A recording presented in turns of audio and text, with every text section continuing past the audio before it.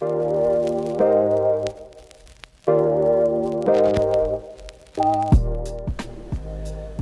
create a custom program, just hit the menu button in the top left corner, select Programs, tap New Program.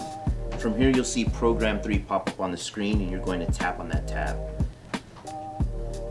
You will see the event list and we're going to add event.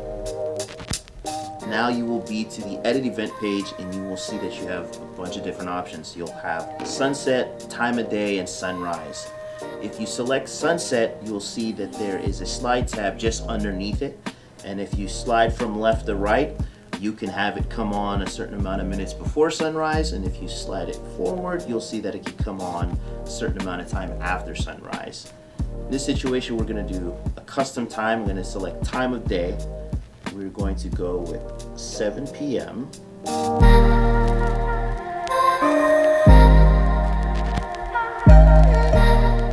And then we're going to have the lights turn off at 9 p.m. So we'll hit time of day on the bottom portion, and then we're going to change that to 9 p.m.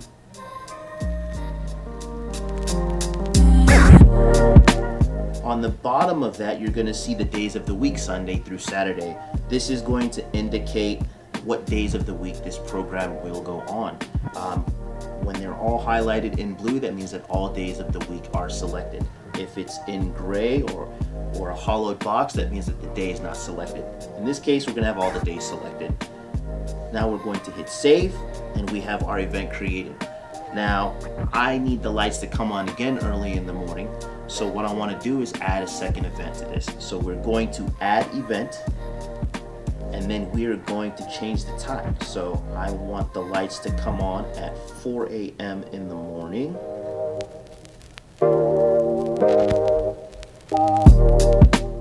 And then turn off by 6 a.m. in the morning.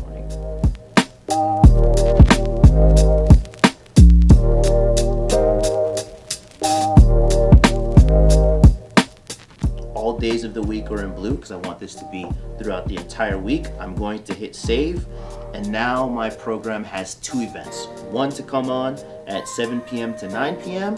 and then the second time to come on from 4 a.m. to 6 a.m.